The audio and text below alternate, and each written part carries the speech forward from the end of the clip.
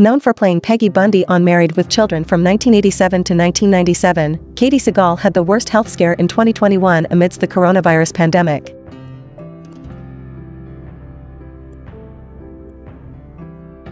She was struck by a car while crossing a street in Los Angeles in October 2021. Katey Sagal was waiting at a crosswalk when a driver was making a left turn. The driver did not see the actress as he turned before the collision. The driver then stopped to help the Connors star before she was taken to a local hospital in an ambulance to be treated for her injuries. After the horrific accident, Katey Sagal was still on crutches when she was spotted in public in LA for the first time since her accident. This was the lowest moment for the celebrated actress, who could not walk around like she used to before. All of a sudden, she needed help to get around. Although Katey Sagal, also known for her acting in Sons of Anarchy, was working on her recovery and she still needed help from a friend to get into the car. Katey kept her look simple and casual, with a flowing white linen shirt and a set of relaxed fit jeans. She also wore a pair of black boots and wore her dark hair down to frame her thick sunglasses. The Married with Children actress was spotted leaving an appointment just as a friend arrived to chauffeur her home. Friends are indeed the capital you need during such times. Katey appeared to need some assistance getting into the passenger seat, so the other woman came around and held her crutches as the actress gradually lowered herself into the vehicle. She also wore a pair of black boots and wore her dark hair down to frame her thick sunglasses. Afterward, the two women unmasked and drove away in the black Porsche.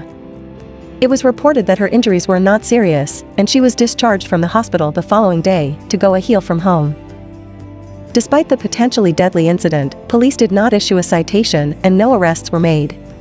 Drugs or alcohol reportedly were not involved in the incident, which was under investigation.